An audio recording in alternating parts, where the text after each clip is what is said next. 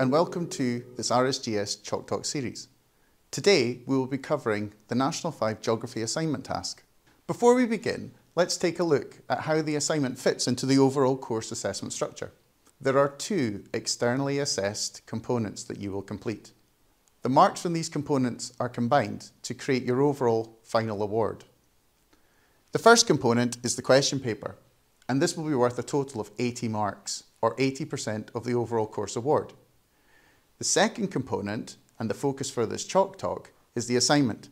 And the assignment is worth 20 marks and is worth 20% of your overall course award. So how is the assignment completed? Your teacher will tell you when you begin planning for your assignment. And this will be done at a time when they have judged that you're ready to undertake the assignment stage. The assignment overall is broken up into two distinct sections. Part 1 is the research stage, while part 2 of the assessment stage is when you will produce a written account of your findings under exam conditions. If you are working as part of a team, it's important that you're able to demonstrate your part in how the research information was collected, and that the processed information you produce is your own work.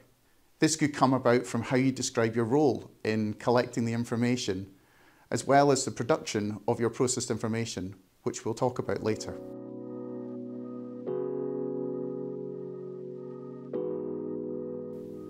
You should choose a topic that is geographic, and one that allows you to collect data through your own primary research, or allows you to go and collect information through secondary sources. Ideally, you should choose a topic that will lend themselves to be able to do both. And you should ask your teacher to check that your topic is suitable. One piece of advice that I give my own classes is to choose a topic that can be framed as a question. For example, is there a difference between? This could come from a study of different parts of a city. Is there a difference between one area and the other? Or are there differences between one stage in a river and another? By framing your assignment as a question, it's my experience that my own classes find it much easier to then be able to describe and explain their findings. But your assignment doesn't need to be a question. It can just simply be a straight title. This may be that you've chosen to select a particular area to study. For example, this could be a farm, it could be a different part of a city, it could be a part of a landscape. The choice is really up to you. The key thing to keep in mind is that this is your opportunity to shine, and your chance to show your knowledge and understanding of geography. An important consideration is health and safety. You may be travelling to an unfamiliar location in a city or somewhere in a rural area near water or any other type of hazard. And before you go, it's important that you make sure you learn how to use and to both carry equipment safely. You may be using your own transport or public transport, and some of the equipment you use maybe is quite bulky and or expensive. Make sure you know what clothing and footwear to have and check the weather forecasts in advance. When carrying out field work, you should always be assessing any risk. Working by a busy road or public space, fast flowing water, changing tides, make sure that you have a plan B so that if things do change and the situation becomes more dangerous, that you can exit and leave the situation safely. If you're working with a teacher or any other member of Field Centre staff, be sure to follow their instructions at all times. So what sort of information can you collect data on? Well, there are no limits on what sort of data, or even how much data you can collect. The screen shows a sample of the possible methods that you could use. The information will come from either primary or secondary sources of data. Primary data will be data that you have collected yourself. It's important that you read around your subject so that any primary research that you do undertake will have context and will allow you to explore the issues further. Once you've gathered your data from your own research, it's now time to pull it all together. You have a maximum of 2 sides of A4 or 1 single side of A3. You must remember that there are no marks for the completion of processed information, but the marks are awarded from your own analysis of this through your descriptions or explanations. Advice that I give to my classes is that if you do choose to process your information on A4, is to use 2 single sides as opposed to 1 back-to-back sheet. When it comes to the assessment stage, this will avoid flipping the sheet over, making the processed information harder to interpret than needs be.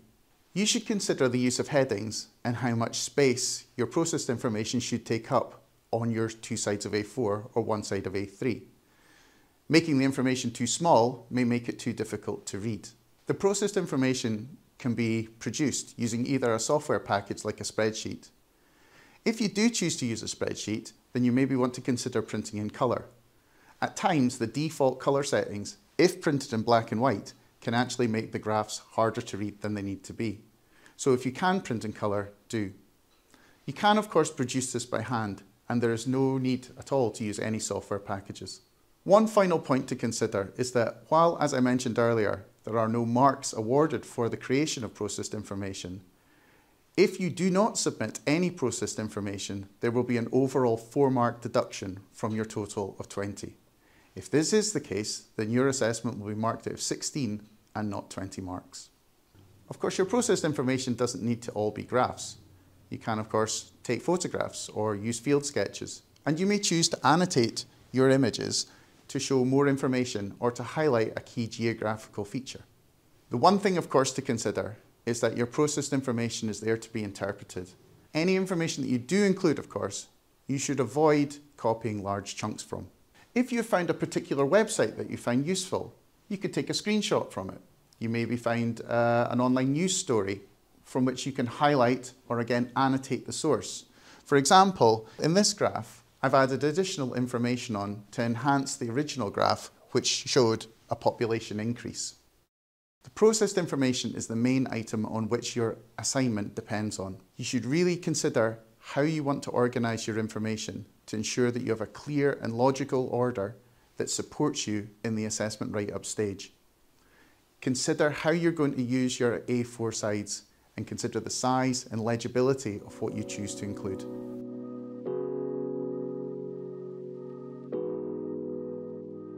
Once you've completed your processed information, your teacher will have told you well in advance as to when the assessment is due to take place.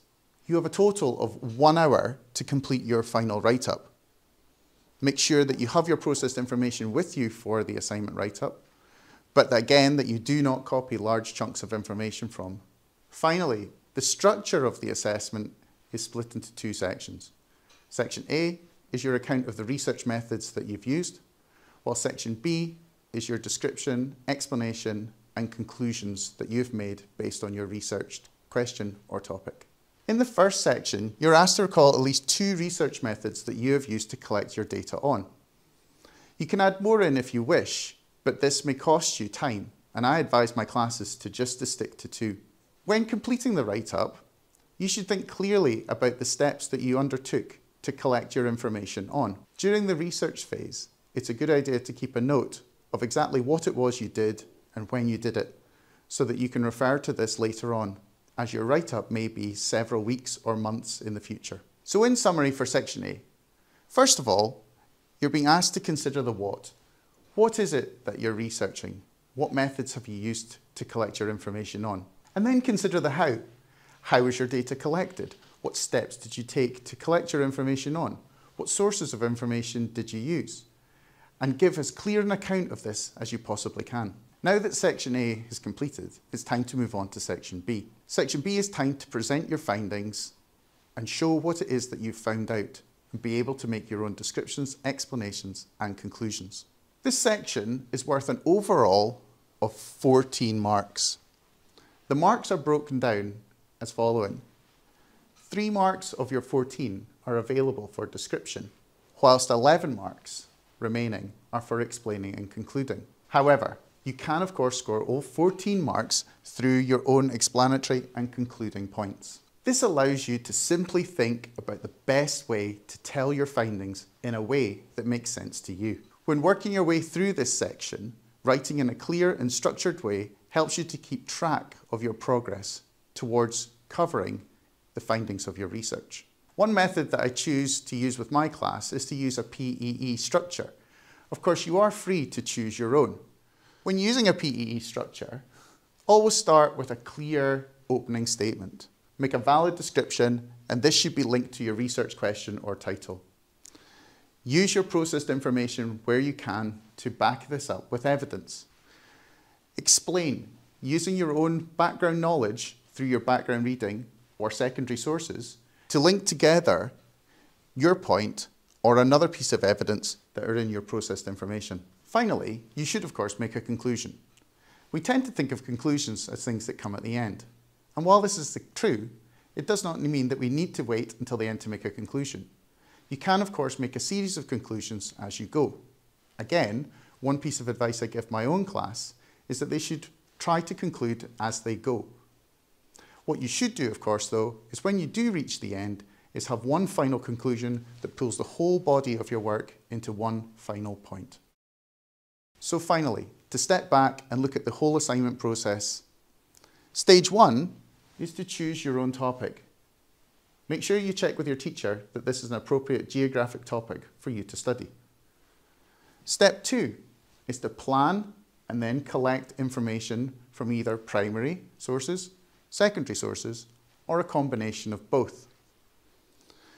Step 3 is to take your information, process it in a way that makes sense, making sure that you use headings and think about how you want to organise your space efficiently so that when you come to the assessment stage and you write up your findings, it's in a clear and logical order.